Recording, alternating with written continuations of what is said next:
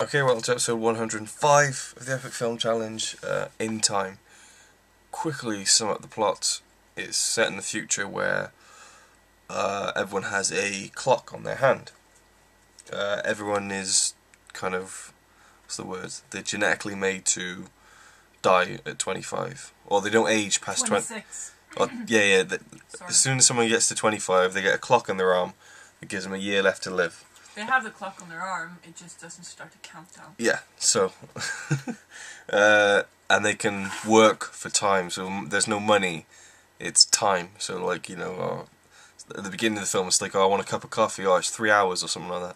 Anyway, so Justin Timberlake doesn't like this, and he's kind of fighting against the whole idea of it, basically. And then you got, I don't know how to say his name, but the guy who was Scarecrow in Batman Begins, and the main character in 28 Days Later, which we recently watched.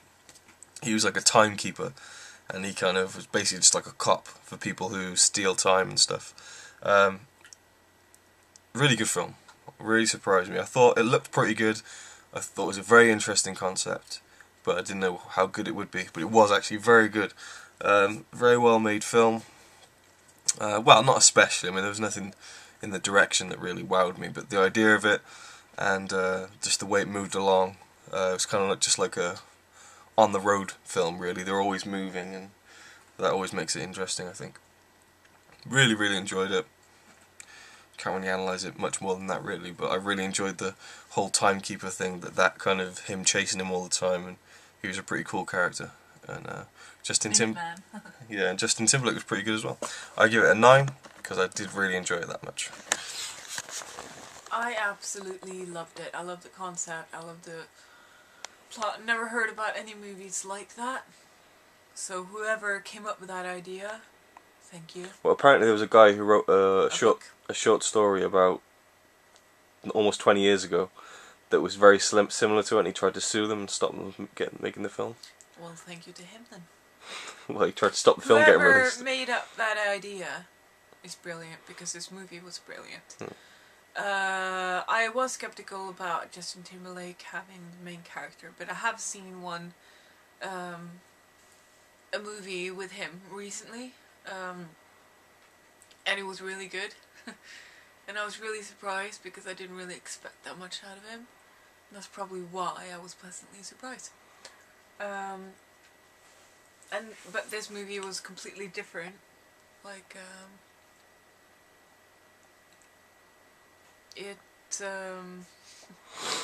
it's more serious. It wasn't a comedy like the two other movies that I've seen with him lately. I loved how it made you think about, like, that you should appreciate life more, because they live like hours at a time, or a day at a time, or something like that, and it makes you like think, oh, okay, so basically it's more about like poor people and money. It was a Robin Hood kind of story, because he and a girl wanted to give time to poor people who didn't have any time. So there were different time zones, and I like that as well, because it was like, okay, the poor zone is zone 12 or something, and everybody's running all the time because they only have a few minutes or hours or maybe a day if they're lucky. And as he gets more time from a guy, he goes to time zone 4, where everybody's just walking around.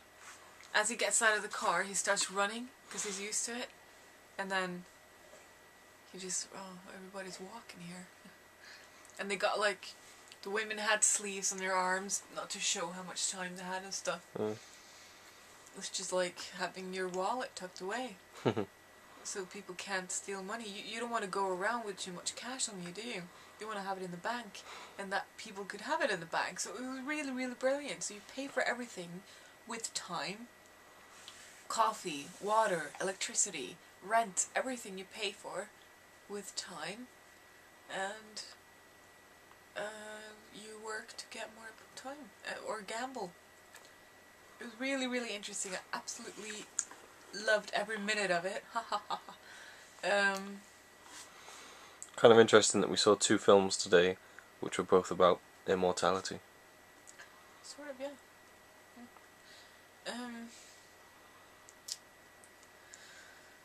What else to say? The acting was great. The story was brilliant. I just really liked everything about it. I wasn't bored at all. Even when things were a little bit like slowed down and stuff, I just enjoyed absolutely everything. I give it a 10. Okay. Because this is definitely on my top list of favourite movies. Okay, cool. It's a little thing that I was a little bit annoyed with though, like Justin Timberlake, because he obviously tries to be funny sometimes. Like when the Minuteman was chasing him, and he just went, "Oh, for fuck's sake!" Like, unfucking believable. Yeah, unfucking believable. Yeah, something like that. Yeah, Something like, yeah. I don't fucking believe it. Or something. Yeah, something like that. And I was like, really? I thought that was funny. I feel like it was just. I thought really when they robbed a bank by crashing a truck into it, and then they're investigating afterwards, and the black guy goes, "Must have thought it was a drive-through." That was bad. Yeah. There are a few things like that, but most of it was just really great. Okay, 10 out of 10 then. Yeah, definitely.